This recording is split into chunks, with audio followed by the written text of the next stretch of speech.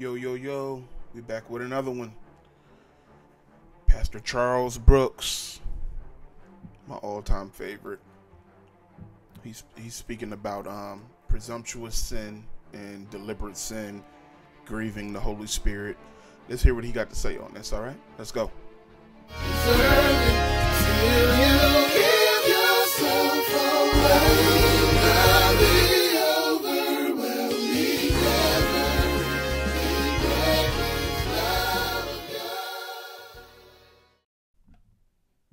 What the Bible says, Numbers chapter 15, verses 30 and 31. Listen, it says, but that soul, or the soul, that doeth aught presumptuously.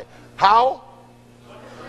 The soul that doeth aught, that means anything, presumptuously, whether he be born in the land or a stranger, the same reproacheth the Lord, and that soul shall be cut off from among his people, because he hath despised the word of the Lord, and hath broken his commandment. That soul shall be cut off, his iniquity shall be upon him. Strong, yes. Solemn, yes. The soul that does it deliberately despises the word. Do we have any idea what a privilege it is to know the word of God?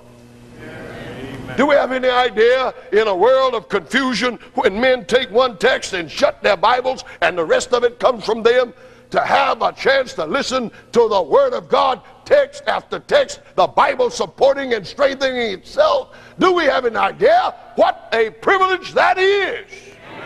The Bible says, when a man deliberately commits sin, he despises the Word. That means he doesn't value it. He doesn't care about it. And God said that soul will be cut off. That's super strong, man. That's a lot. That's a lot. Because this type of stuff is not taught or preached in today's church. So, I figured I would bless you guys with this one. This next part, super, super dope to me. The way he breaks this down. Check this out. Tonight we all ought to pray that. In 1 Thessalonians chapter 5 and verse 19, Paul wrote to the church, quench not the spirit. Quench not the spirit. What does that mean? One writer said, when you are thirsty and you drink water, it quenches your thirst. Am I right? So that you don't feel thirst anymore. It's gone. You can keep sinning until you can't feel the impress of God's Spirit. You can't hear the voice of God in your conscience. Honestly, the Holy Spirit doesn't leave us. We leave Him. In Genesis chapter 6, God is talking to Noah. He told him to build an ark. He said, because these people have gone too far. And in verse 3, God said, my spirit shall not always strive with man. You keep on doing it.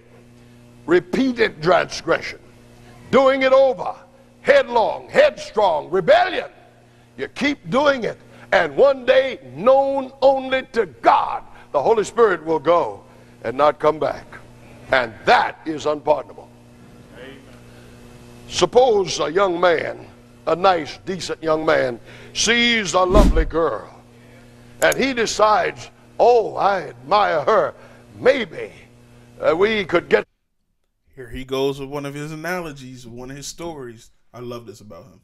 He always got something that he can relate to his messages. And he makes things easy to understand, man. That's why I love this guy. Together and develop a relationship, and she could become my wife. So he approaches her, and she is also enamored of him. And so he asks if he may come over on Sunday for a date. And she joyfully says, yes. Why, don't you know that young man can hardly wait? He goes to the shop and he buys a quart of good ice cream. Puts on his best suit and his tie. Goes over and knocks on the door. And when she comes to the door, Instead of being prepared to receive him, Ralph Jones is sitting on the couch. It's embarrassing to the young man.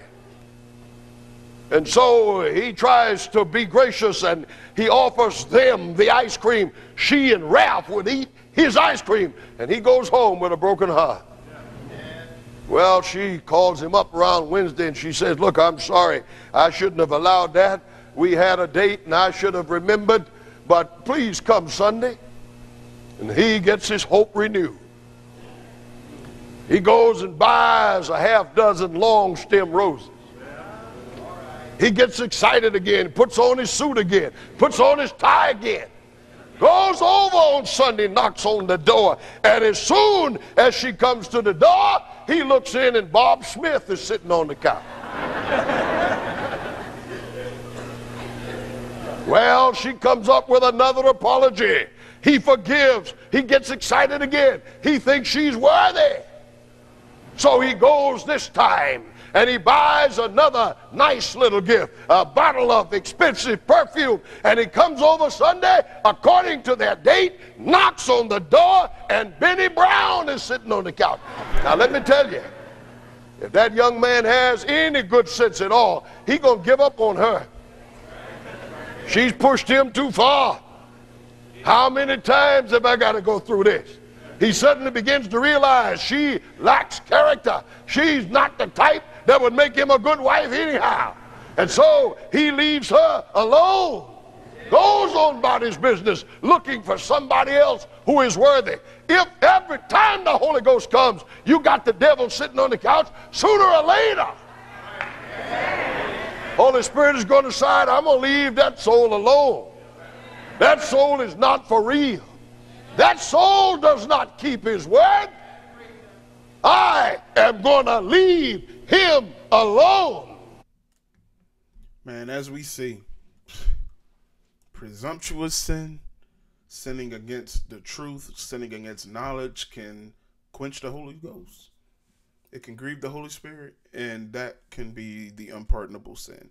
I'm going to leave this link in my description so you guys can check this out. All right. So don't forget, like, share, comment, subscribe. Be blessed.